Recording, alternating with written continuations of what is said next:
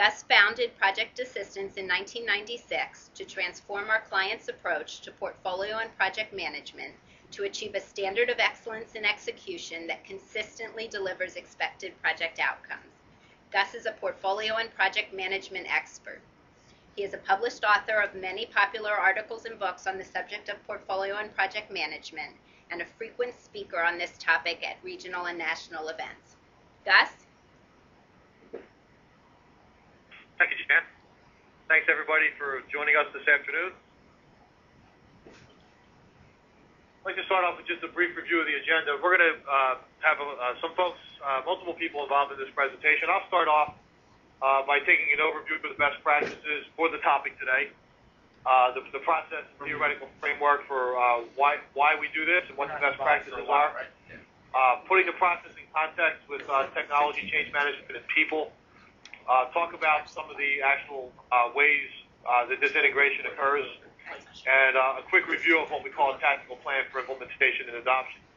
At that point, my colleague Dan McGee from Microsoft will rejoin the presentation to take you through an overview of the technology that we're planning to show today. Our consulting colleague, Michael Steinberg, is going to show the integrated technology demonstration. So the point, again, today is integration. So he's going to show how we take an idea through Portfolio Server, how we then execute a project through Project Server, and how we can do the knowledge management or project lifecycle methodology delivery of the goods, if you will, through Microsoft Office SharePoint Server. Talking about some next steps, open it up for questions and answers. So the first thing I want to talk about, just a real brief overview. When we talk about this concept of project portfolio and lifecycle management, just to give a picture here, primarily what we're going to talk about first is this idea of how do we have a strategize for an organization to do the right projects.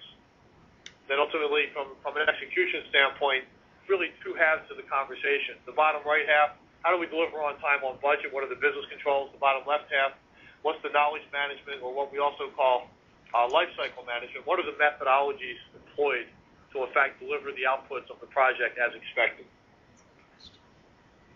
Just a real brief look at some of the sub-processes within portfolio management. We're really about, if you will, the ideal onboarding process.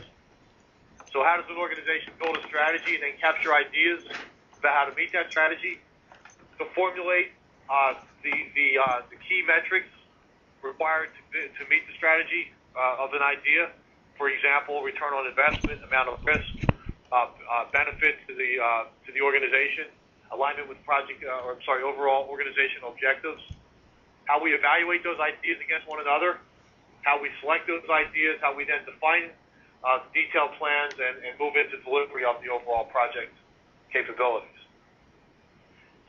From a project execution standpoint, if we talk about delivering on time and on budget, or in fact establishing some business controls in a project-based environment, we're really talking about these sub-processes of how we define an initial charter or scope, how we plan and organize a project in the yellow box as we move into execution and control, how we track status, manage risk, manage scope, identify variances and the cause of those variances, and communicate the status. Also involved in here is replanning in those cases where the variances need to be replanned, and finally project completion and continuous improvement. And lastly, this idea of lifecycle management, what we're really talking about are the types of projects we're managing, or if you will, the content of the work breakdown structure. What are the tasks that need to be performed to provide the project deliverables? So in other words, if I'm doing consumer product development, there's a methodology, maybe a stage gate methodology we might employ, or a new product lifecycle management, a PLM, if you will, product lifecycle management methodology. Software development has its own unique methodologies. We've got things like Agile, traditional software development life cycles like top-down structured analysis, architectural engineering and design, or construction management, if you will. Biopharma development has its own methodology, government, just to name a few examples. So overall context, when we really talk about an integrated process framework, we're talking about how we deliver the right projects, how we propose and select the right projects through a portfolio management process, how we then manage those projects or a set of business controls. You'll notice that these sit over top of the vertical processes for the methodologies, so that ultimately what we're looking at is how we produce the project deliverables. So we see portfolio management, project management, lifecycle management. How do we integrate these things? Why is it important to integrate these things? So if we put these processes in context, the other thing I wanted to mention this afternoon is in context, if we talk about process, by definition, we're really talking about the application of some kind of theory, right? So the processes we talk about could be portfolio management processes, they could be project management processes, they could be life cycle management processes. And we're taking theoretical frameworks and making them process specific to the organization. In order to enable these processes, oftentimes we apply technology and tools, which is the heart of the presentation today, which we'll get to in a few minutes.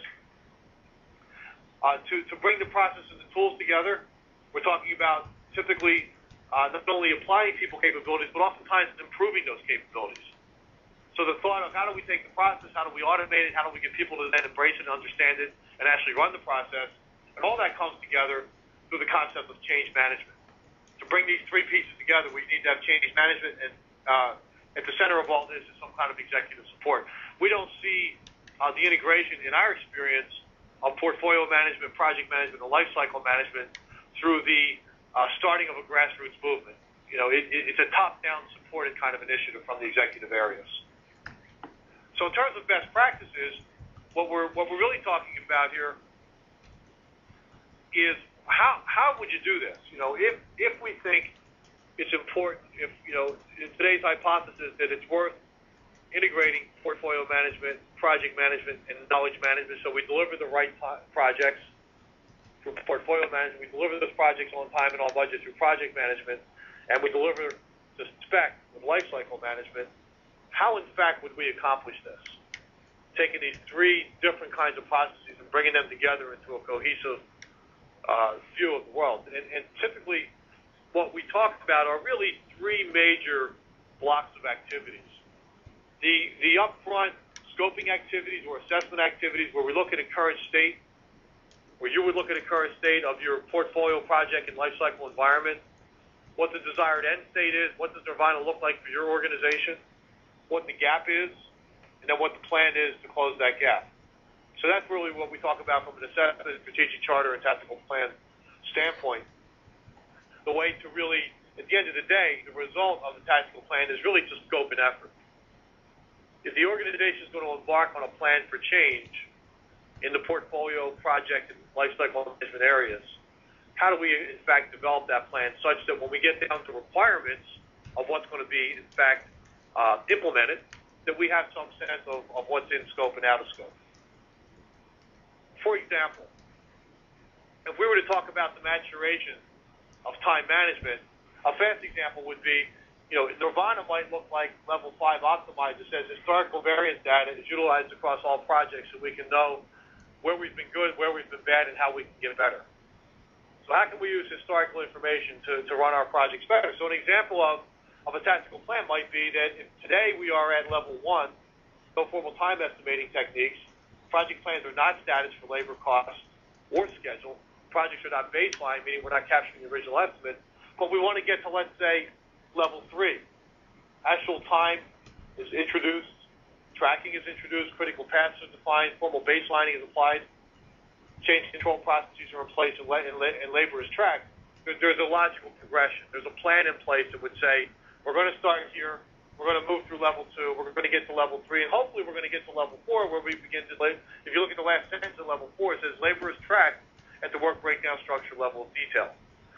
So an improvement plan to integrate these things looks like taking and breaking down all the major project management components and putting an improvement plan in place so that we can then have an alignment of process, technology, and people capabilities. Ultimately, that looks like a tactical plan.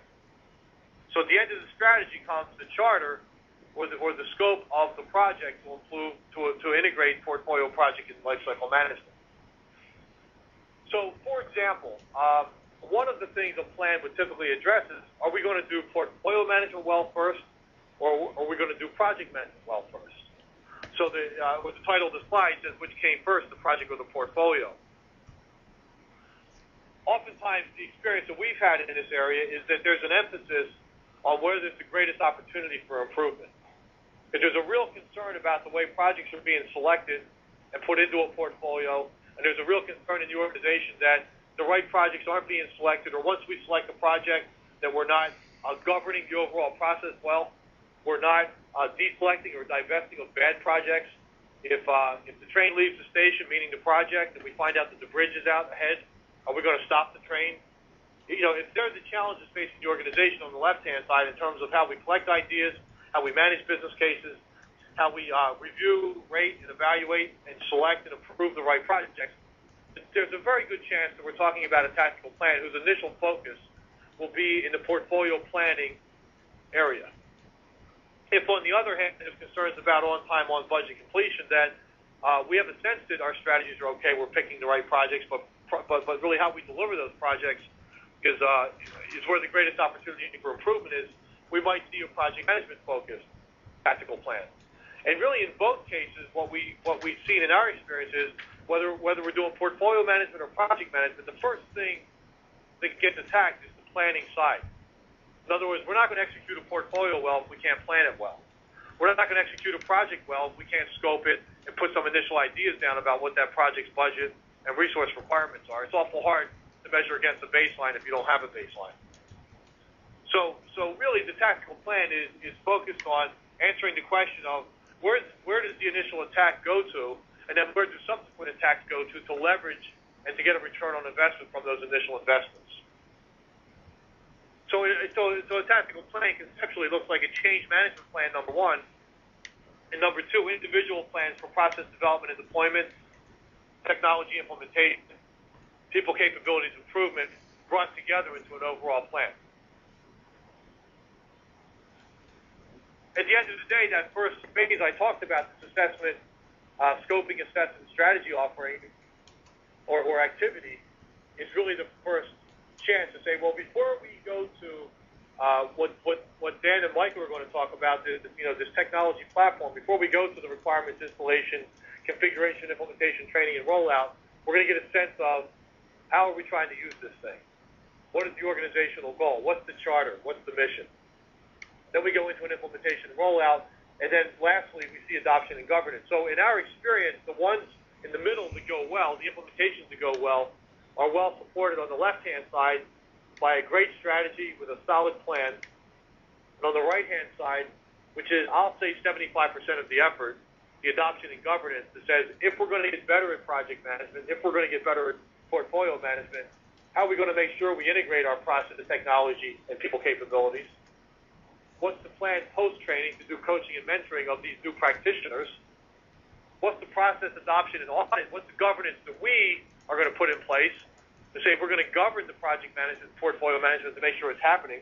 We're going to audit it. We're going to have a checkpoint. We're going to have reporting and escalation. We're going to have intervention and corrective actions, and we're going to provide ongoing support.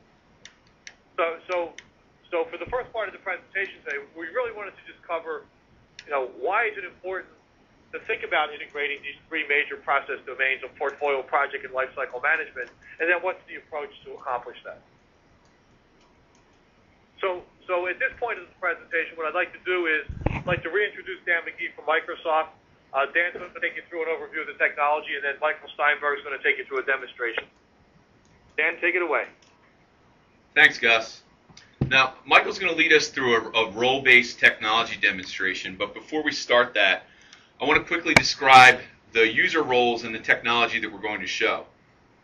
So for the sake of today's presentation, there are three server technologies we're discussing.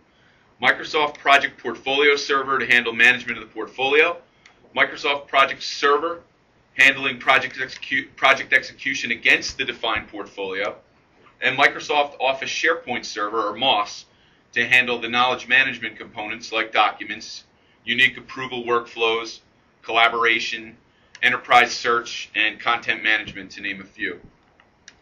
The Microsoft Project Server and Portfolio Server applications are typically used by the types of people you see across the top of this slide. Some of the activities they might perform are in the boxes across the middle of the screen.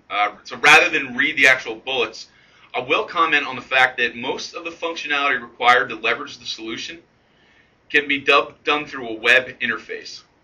So if I'm an executive or portfolio manager working to optimize my portfolio through portfolio web access, a resource manager trying to manage capacity and demand through project web access, or a project team member who needs to report an issue via project web access, I access the portfolio and or the project server through the web. All the dashboard information can be delivered through SharePoint. Searching across knowledge components is handled through SharePoint, as is your day-to-day or group-to-group or intergroup project-level type collaboration. Now, Project, as you've known it on the desktop, or Project Professional, is a required license only for project managers. And one thing that may surprise you today is just how much functionality project managers have on the web. Many of the activities traditionally requiring a desktop license, such as building a small project plan or assigning resources to a project, that can now be done through a web interface. One other thing that may surprise you, you may already own the latest versions of these technologies and not know it. Some of you may be using an older version of Project, but you actually own the upgrade rights, and you may not know it.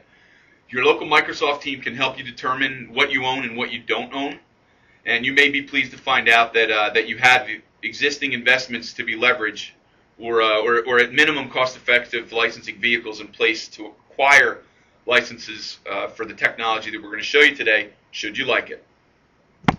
So that is just a high-level overview of the technology that we're going to show you today. And now I would like to introduce to you Michael Steinberg from Project Assistance. I have had the pleasure of working with Michael for over 5 years now, and Michael's had the chance to lead or support well over 30 implementations of Microsoft EPM technology.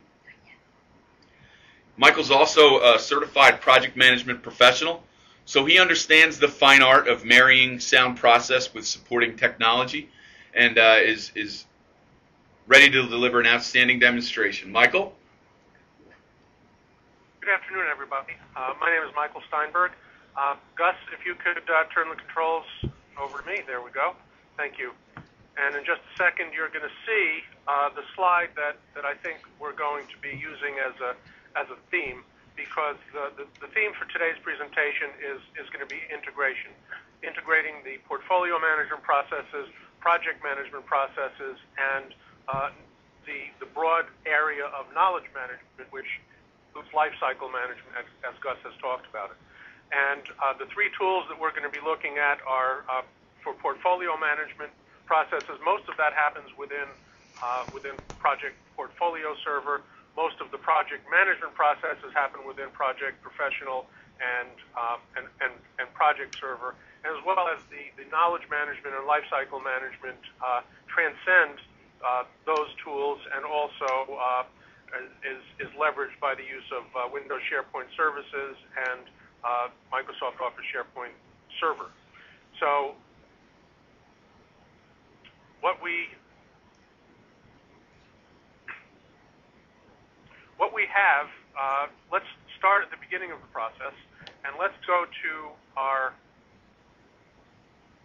primary dashboard for project managers, portfolio managers, and all of the roles pretty much that that Dan has alluded to.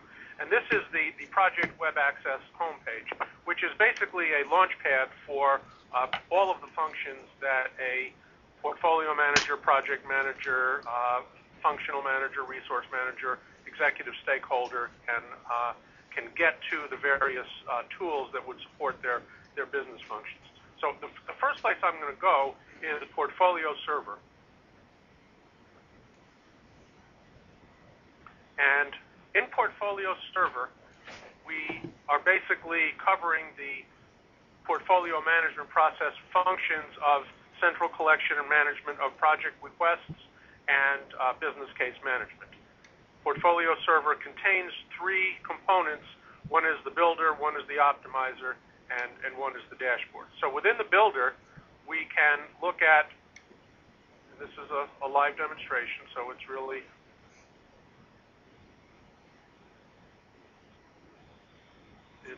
it's really behaving live.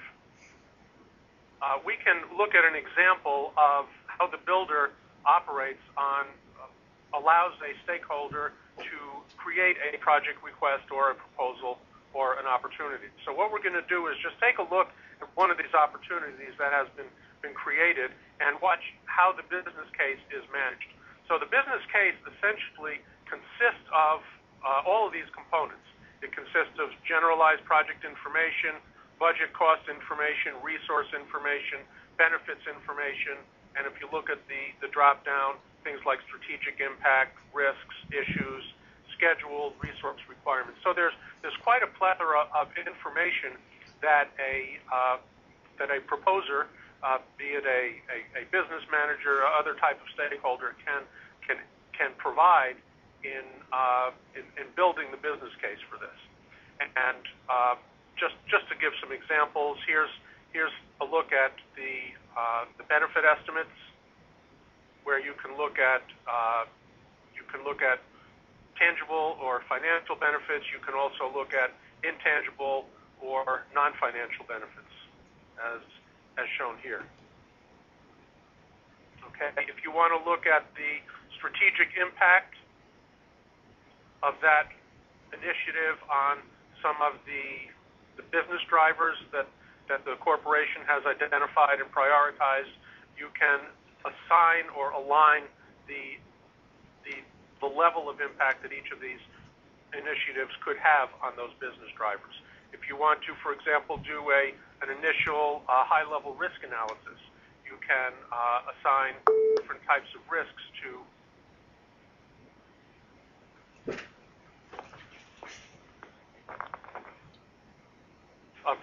and you can see that it automatically changes the risk profile.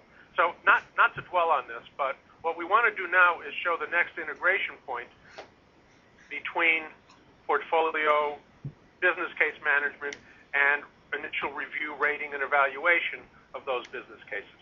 So still in Project Portfolio Server, we are going to move to the Optimizer module. And the Optimizer module basically takes the inputs, which consist of the prioritized business drivers and new project requests, approved project requests, and their valuation against those business drivers and the prioritization. And what happens is the analyzer basically does a scientific analysis of which projects are going to give you the best bang for the buck, given your company's strategic goals and how well each of them aligns to each of those strategic goals. So the first thing that we want to do is basically to look at some of those business drivers and make sure that those business drivers are aligned correctly. So the first exercise that a set of stakeholders would do, probably in a facilitated session, would be to look at all of those business drivers as they're compared to one another, and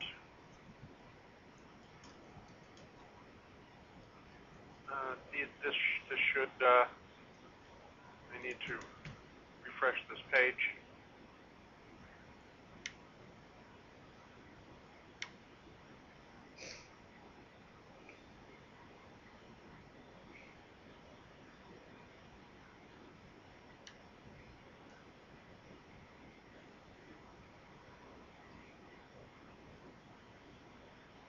Well, what can happen is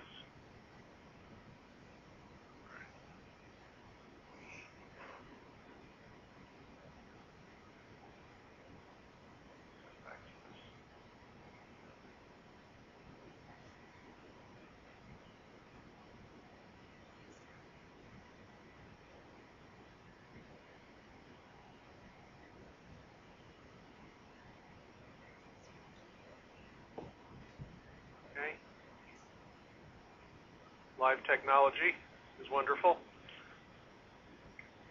The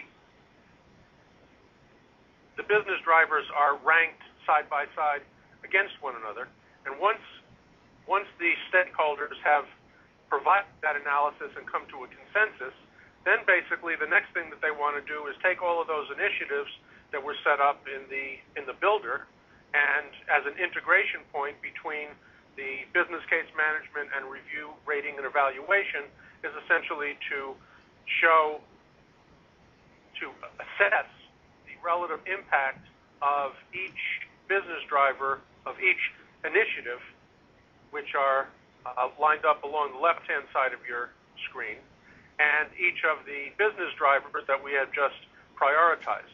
So basically, what we're looking at is basically it's a heat map showing how much impact each of these projects has on the various business drivers.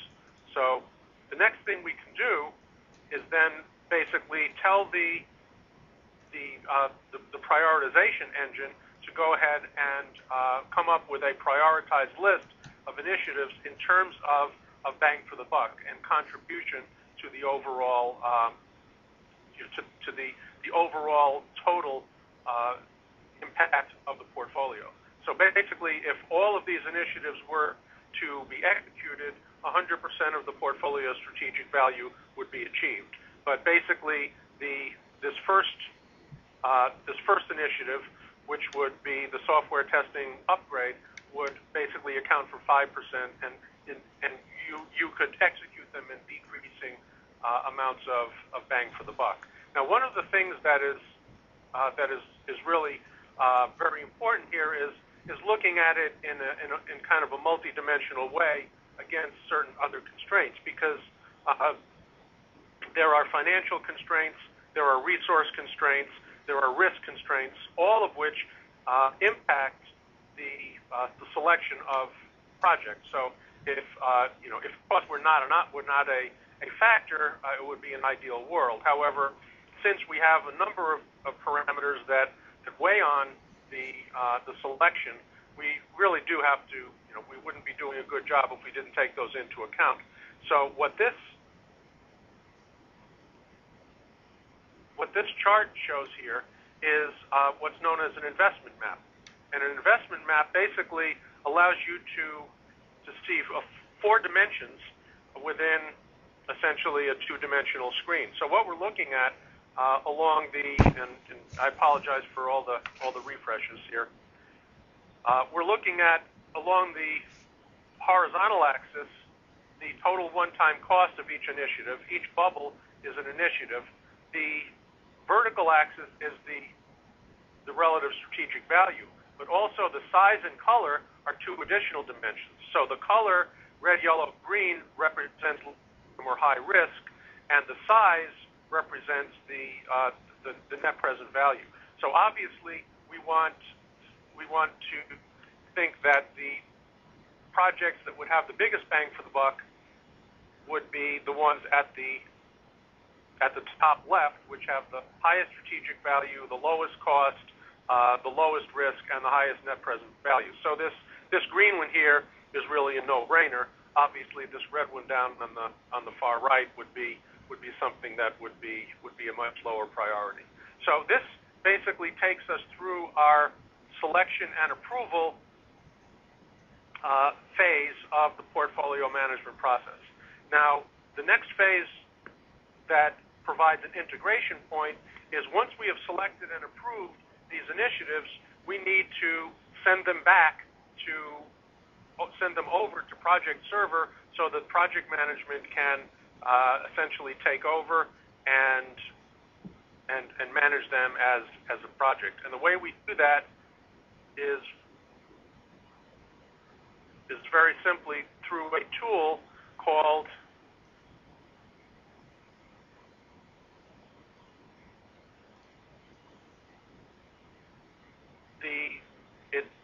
it's basically a Project Server gateway, which allows us to integrate information from Project Portfolio Server that we have selected and essentially just transfer that information into Project Server automatically at the click of a button. So we're going to use the mass export feature of the Project Portfolio Server, and we are going to take that project that we have told our story about, the automatic processing system implementation, and export that over into Project. So the next phase is basically taking this information as it's been passed across and applying some of our project management processes to that. So what we would be using for that, of course, would be Microsoft Office Project Professional. And so here is a project that has been initiated and has gone through the processes of needs identification, ideation, submission, and we have done that in essentially through Project Portfolio Server. And where we are now is essentially in the project scoping, scope adjustment, initial requirements, and project planning, scheduling, and controlling. Project planning and scheduling. So right now we are in Microsoft Project Professional, and as Gus said, Project Professional has a wealth of tools available for project planning, execution, monitoring, and control. We're not going to go into all of those in the time we have, but again, I want to show you some of the integration points. So the first integration point we can see here between the project management processes and the lifecycle management processes is that this project has been created using a standard lifecycle work breakdown structure template. In this case, it's a, if you recognize it, it's a Microsoft Solution Framework template, where we have the envisioning, planning, executing, and developing and stabilizing phases. So, we are following a life cycle, and so our governance process is still in effect here.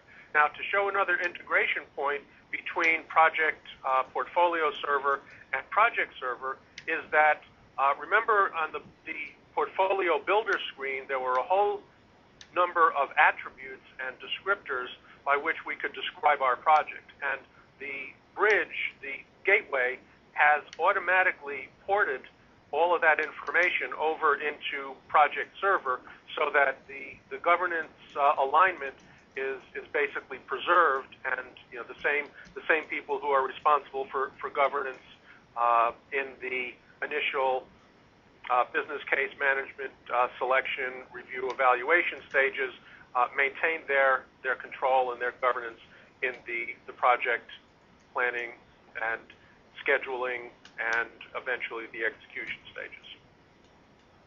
So our project is planned, and of course we can do all kinds of tools. We can do resource assignments, we can do work effort estimation, we can do resource leveling, we can do baselining, we can do variance analysis, and all of those things. But again, what I wanted to show you again is essentially some more integration points. And so what we're going to do now is we're going to go to our next phase in the project management process, which is the execution and control phase down here. So we have essentially gone through all of these phases.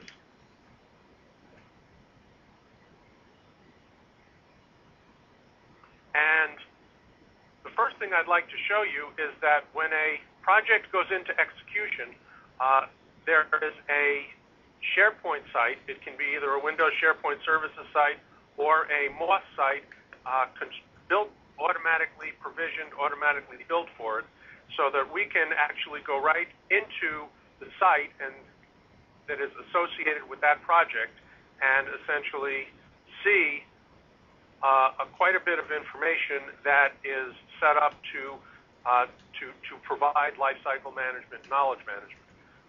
For example, one aspect of lifecycle management is a standardized set of artifacts and standardized organization of the artifact libraries for the project. So SharePoint and MOS provide a very rich, robust document management, knowledge management capability that essentially allows us to organize that information. Not only does it allow us to organize that information, but it allows us to create that information based on some standard templates. So in MOS and in SharePoint, you can create a document template that's called, for example, a project charter document, or a project management plan document, or a test plan document, or a requirements document template. So you can create a whole list of these kinds of templates, and then when we actually go to instantiate our project, we can use those templates to make sure that a standard process is, and a standard approved governance process and lifecycle management process is followed. So here's an example of that.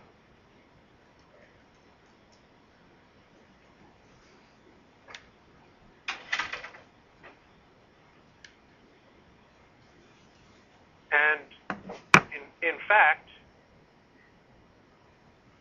these documents can also be subject to workflows. So, sorry. So we can see here on the home page for that individual project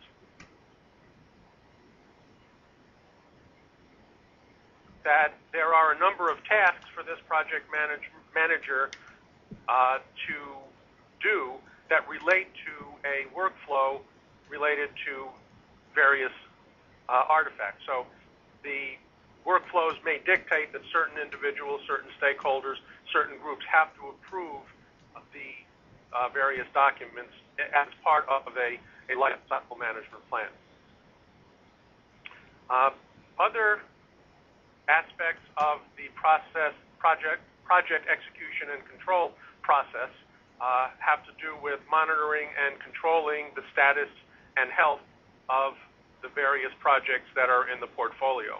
So this basically relates back to both project management and portfolio management, where we have a screen called Project Center, which is basically a high-level health indicator dashboard from information that has been created and stored in Project Server related to a project.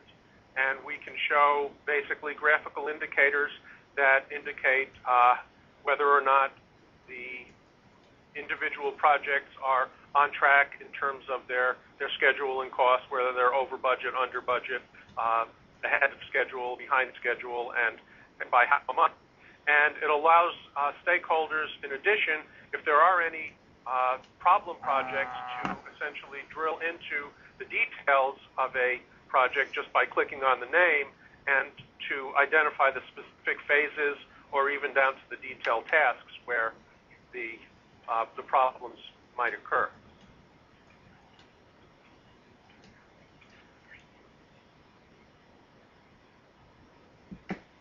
Now, there are also some additional capabilities that are available in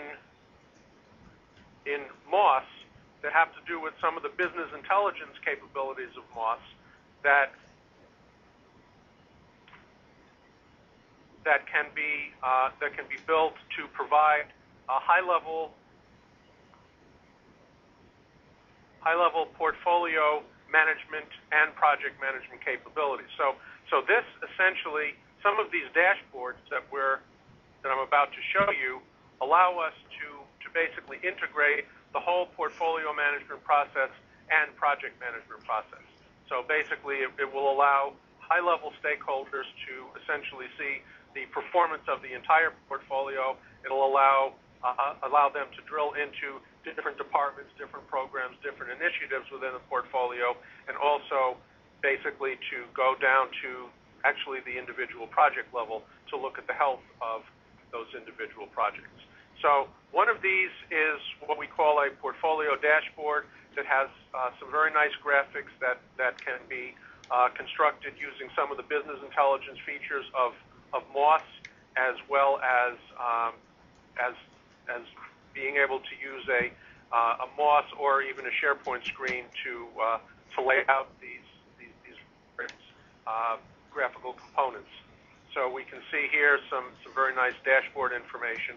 But one of the things that has caught our attention is that operations, in terms of its KPIs, is yellow. So there's to be a problem there. So let's drill into that for just a sec, and we can then drill right down from the portfolio dashboard into a departmental dashboard, a divisional dashboard, an initiative or program dashboard, depending on how you want to set it up. And this can provide similar information. It can provide earned value information. It can provide some high-level traffic light indicators on some KPIs such as health, overall health, schedule, costs, risks, and issues on various projects. So we happen to see that within operations, this production employee retraining is red on a lot of counts, and we want to see, well, what is the problem that is driving that. So we can click on that, and we actually get taken right back to our project detail screen in Project Web Access. But the other thing that we can do is we can click on the report icon, and what that will do is it will bring up a project dashboard that essentially shows our KPI average over health, schedule, costs, risks, and issues. Some are red, some are yellow. Gives us some initial project information, some status and cost information. It basically is showing us our earned value trend, and finally, it has a list of milestones, risks, and issues. So basically, what we've tried to show in these last few minutes is how portfolio management, project management, and lifecycle management can be integrated with the use of Portfolio Server, Project Professional, Project Server, and SharePoint, including SharePoint Services and SharePoint Server. And I hope that you have a feeling for the fact that it is fairly seamless. There are some integration points that allow information to go back and forth and to be managed by the proper stakeholders with a minimum of double entry and basically a fairly streamlined process. So, again, we're going to hold questions to the end, but what I'm going to do now is I'm going to turn the session back to Gus so that he can tell you a little bit about Project Assistance and who we are and what we do. Thank you, Michael. Just a couple brief slides of next steps. We'll get to the question and answers.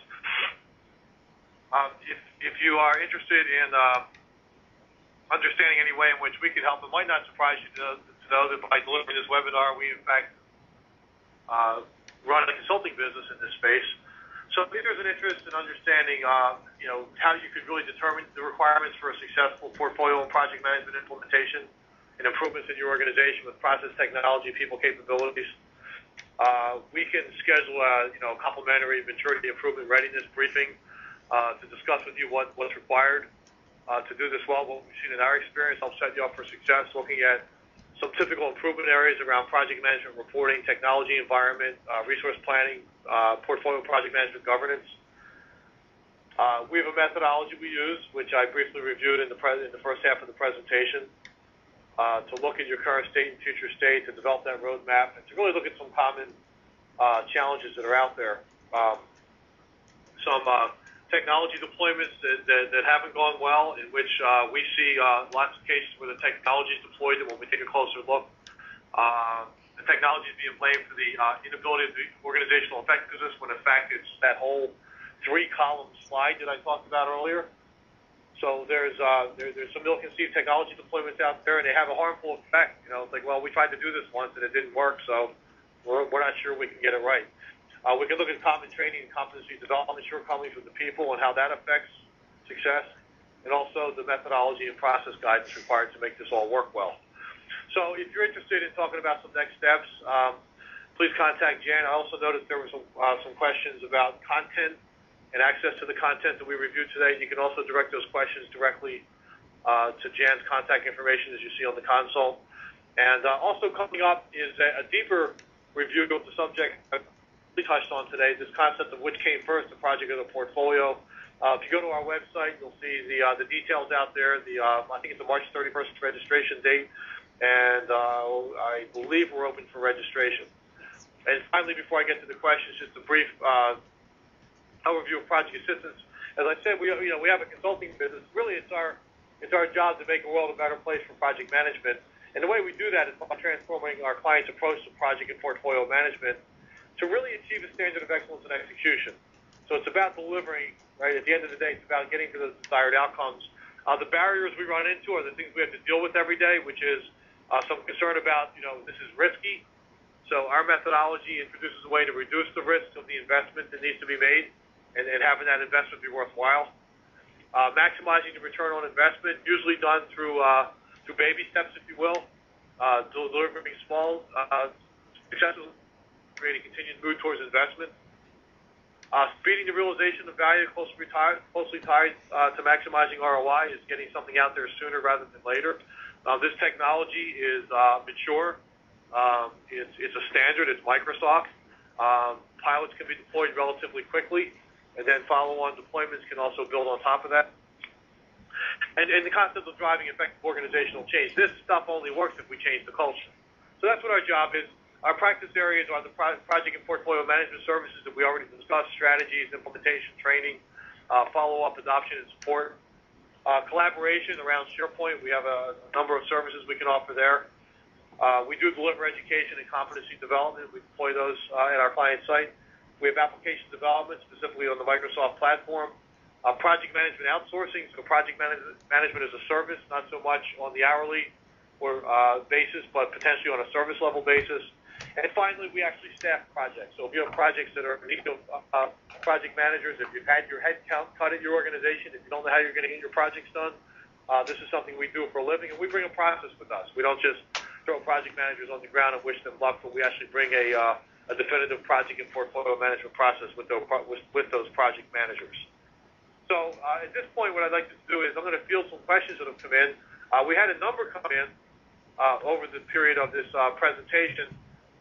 Some I may have answered along the way, but I don't want to be too presumptuous, so I'm going to start off with the question from Sean. Is it our experience that the project management levels that are interested in project management, the management levels that are interested in project management versus portfolio management are mutually exclusive? And if so, should that be fixed? And I would say yes, in some cases they are exclusive. Certainly when we talk to the folks responsible for delivering projects, they care a little bit less about whether they're the right projects, since they may not be involved. At the portfolio level, I use a metaphor for below the clouds. The people who sit in the castle can't see what's happening below the clouds. So the burning and the carnage happening below the clouds isn't necessarily always the concern of the portfolio managers. But that's the bad news. The good news is, if you get up high enough in an organization, there's a common reporting point where somebody does care about the right project being done right, and that's really where the integration point typically exists. So, Sean, I hope that answers your question. If not, feel free to reach out to Jan, and we can discuss that further. William asked the question, is knowledge management then the capture of project content deliverables like requirements, design components, test scenarios and results, training materials, etc.? And I would say the fast answer, William, is yes, you hit the nail on the head. Some of the examples you use around test scenarios and design and requirements and training materials, probably more of an IT life cycle methodology. So knowledge management, as you may know, most of you probably do know, is a broad discipline. When we talk about life cycle management, we're really talking about project knowledge management, the knowledge necessary to run the project outside of the business controls. Project management is the business controls. Life cycle management is yes, managing those deliverables and the outcomes of the project. I assume Jan answered the question about available for download. If not, Cesar will get that answer back to you. Jan can send you some information about that. Moving down to the questions about getting closer to the mic. Let me see if I can find one. Is what you are showing part of the standard MOS-Cal? And I didn't catch that exactly when the question was asked, but the standard MOS-Cal comes with Microsoft Office SharePoint Server. If you watched the whole demonstration, you would have seen a portfolio server cal, a project server cal, and a MOS-Cal at different points in the presentation. So if you can reckon back to the process we were covering, that's the cal you were likely looking at. The webinar will be recorded. So for Joan, you asked that question? And I have another question here. Given a prospect with a minimum level of maturity, how long would it take to bring an organization up to speed to be fully implemented set of tools and some usable value out of the project data in these tools? The upfront assessment process we put out there, depending on the organization size, for a smaller organization, 2 to 4 weeks. Larger organizations tend to run 4 to 8. We start getting into multiple sites, multiple divisions, that would change a little bit. So a small number of weeks, typically for the upfront assessment, strategy, tactical plan, which really sets the scope in the charter. The middle component, the deployment of the technology to a pilot state, I'll say at a general level, 4 to 6 weeks. We get some initial value out of that. The last part, the ongoing, the adoption support, would really be, as I mentioned, that's about 75% of the effort in general. If I can just reckon back to that slide there quickly. The last part is the greatest variable that you might see. The process, technology, training, integration, coaching, mentoring, process adoption, and audit, reporting and escalation, intervention, and ongoing support. It's really in that adoption and governance that we usually see a pilot move out to a broader implementation. So if we're saying 4 to 6 weeks for a pilot, and let's say another, maybe we're 2-3 months into it, maybe a year to get a full implementation out there. And when I say full, I'm talking for a larger organization.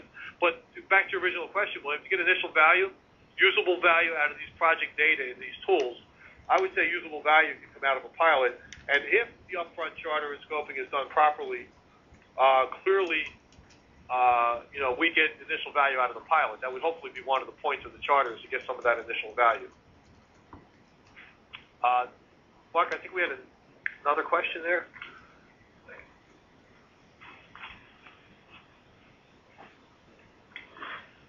And Dan, I think this might be a question we were going to send over to you. It says, you mentioned earlier that we might already own the necessary licenses and not even know it. How do we find out if we already own these licenses? So Dan, if you're still there, if you could address this idea that this technology platform we just showed oftentimes is already in the organization waiting for deployment. Could you just explain that a little? Yeah, sure thing, Gus. I guess as a first line of defense, I would recommend that you reach out to your local Microsoft account team, specifically enterprise project management specialists like myself. We're basically paid to know what it is that you own and what it is that you don't, and help you figure out the most cost-effective way to acquire licenses. The other thing that you may want to do internally is you can talk to your IT procurement contact, and probably the best first question to ask is whether or not you have an enterprise agreement with Microsoft.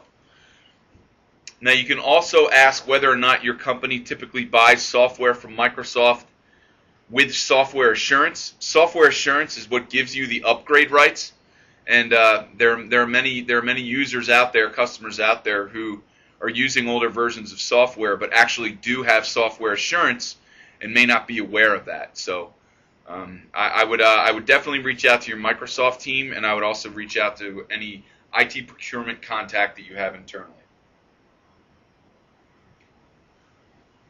That's about it, Gus. Okay, thank you, Dan. And that concludes our questions. I did have one final reminder from one of my colleagues here to let you know that we did record today's session, and we'll be capturing that recording and posting it to our website, and it is expected to be out there by tomorrow. So if you go to projectassistance.com, as you see on your screen, and click into events from the homepage, you should be able to see not only today's events, but the previous events. There's about 6 of them out there. And each time we do one of these webinars, they do become available the following day, typically. So assuming that we haven't had any post-production problems today, we haven't yet had a chance to test the audio. If everything's up to speed and up to standards, you'll see it tomorrow. I want to thank you all, Dan and Michael, for joining me today, and Jan for your introductions. And a special thanks to everybody who took time out of their busy day to join us, and look forward to hearing from you in the future. Thank you.